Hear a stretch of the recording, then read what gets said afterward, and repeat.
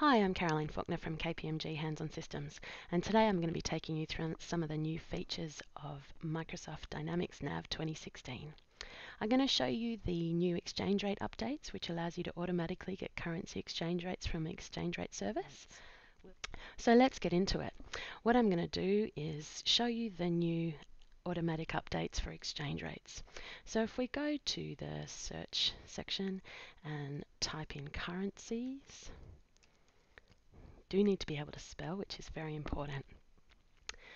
And what we can do is we can see that we have a new exchange rate date field.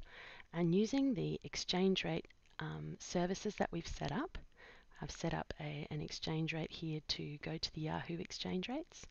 I can simply click Update Exchange Rates. The service will update. It can take a little bit of time, but it's fairly quick, we can see.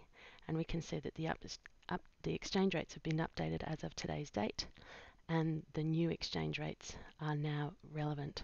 So it's really quick and easy. It's something that we can set up to run on a daily basis, a weekly basis, or whenever you like. So it's a very easy function to maintain.